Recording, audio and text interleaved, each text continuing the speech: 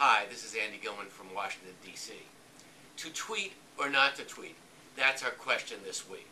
Twitter is great. It's a new way to do social media. Everybody's doing it. The problem is sometimes people tweet before thinking. Professional athletes, college athletes are now tweeting whenever they want to, before games, after games, telling us what went on. It's super if you're a fan because you can learn things instead of waiting for the Washington Post or ESPN or the radio to tell you something else. The problem is some of these athletes aren't being coached on how to tweet in the same way as they're being coached to play great sports.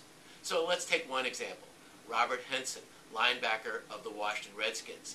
He tweeted one day after his team was booed a little bit at a game, and he tweeted and he said, "They're dimwits." And then he went on to say, "The question is, who are they to say you know what's best for the team and you work 9 to 5 at McDonald's?"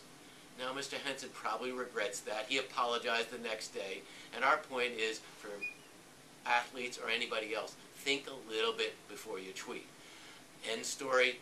Mr. Henson has now suspended his Twitter page. This is Andy Gilman.